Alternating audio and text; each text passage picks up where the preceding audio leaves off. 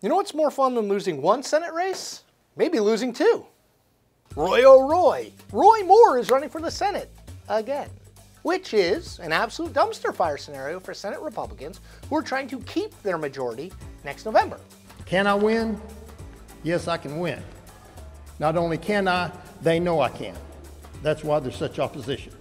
Now, after Moore's problematic run for Senate in a 2017 special election, which he lost to Democrat Doug Jones, there might be more than one reason both Democrats and people from Moore's own party aren't exactly thrilled by his decision to run.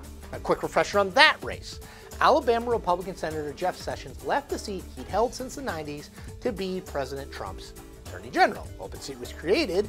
Moore was already a known commodity in the state, and he had served as Chief Justice on the state Supreme Court not once, but twice. He was removed from the job the first time because he refused to take down a display of the Ten Commandments from the court building.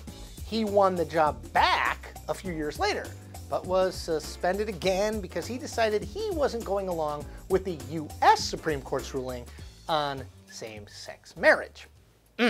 You would think Moore, then, would be a shoo-in in a state that is almost 50% evangelical and heavily Republican. The last time the state had elected a Democratic senator, by the way, 1992. Donald Trump had won Alabama in 2016 by 27 points. Then allegations of sexual misconduct and assault surfaced when women came forward saying Moore had pursued sexual relationships with them when they were teenagers and he was in his 30s now. Important sidebar, Moore repeatedly denied all of the allegations against him and even blamed the media for them. He later sued 3 of the women, alleging a political conspiracy.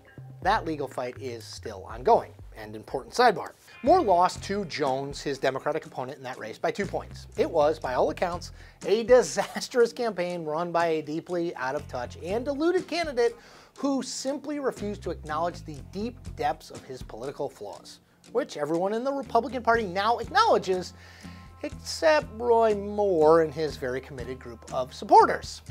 Now Roy has decided that the already crowded 2020 Republican Senate field needs some more homonym. That's a field that includes a state representative, a former Auburn University football coach, and U.S. Congressman Bradley Byrne. Which brings us to the nub of this Republican nightmare. Moore could, emphasis on could, actually win the Republican primary. A victory that would likely, again, cost Republicans a Senate seat they absolutely on paper should hold. The number one goal of the Republicans in the 2020 Senate races is to keep Democrats from making a gain of 3 seats if Democrats win the White House, or 4 if they don't. Taking back a seat in the Deep South and pushing the Democrats 1 seat further from that gain should be a no-brainer. Recent history, though, speaks to Republicans' problem. In the 2017 race, Moore knocked off appointed Senator Luther Strange in the special Republican primary, despite the fact that Strange had the support of, among others, Trump and Senate Majority Leader Mitch McConnell. Now, McConnell and others warned Alabama Republicans that nominating the deeply divisive Moore, and this was before the allegations of sexual misconduct emerged, was a major risk for the party, and one that could mean they would lose the seat. Moore's voters didn't care.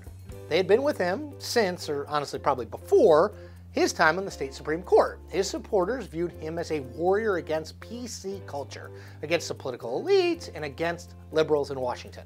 That Trump and McConnell wanted the guy he was running against played perfectly into the us against the world mentality that Moore has always cultivated. Now, none of that reality, or very little of it, has changed for Roy Moore 2020. Losing to Jones might have increased his supporters' passion even, proving in their minds that the establishment would do whatever it took to keep Moore from office. And they may well relish another chance to show Republican bigwigs in Washington exactly what they think of them. Now, national Republicans, led again by McConnell, understand the threat that Moore poses to their chances of beating Jones. Donald Trump Jr., who's no moderate in anyone's eyes, put it this way when he responded to Moore's likely candidacy on Twitter back in May.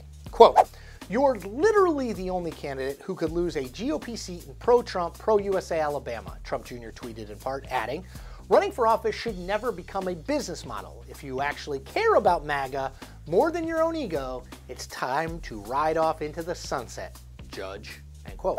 Trump Sr., aka the president, remember, who endorsed Moore after his primary victory in 2017, of course, offered his own thoughts on all of this. Quote, Republicans cannot allow themselves to again lose the Senate seat in the great state of Alabama, Trump tweeted. This time it will be for 6 years, not just 2. I have nothing against Roy Moore, and unlike many other Republican leaders, wanted him to win. But he didn't, and probably won't. End quote.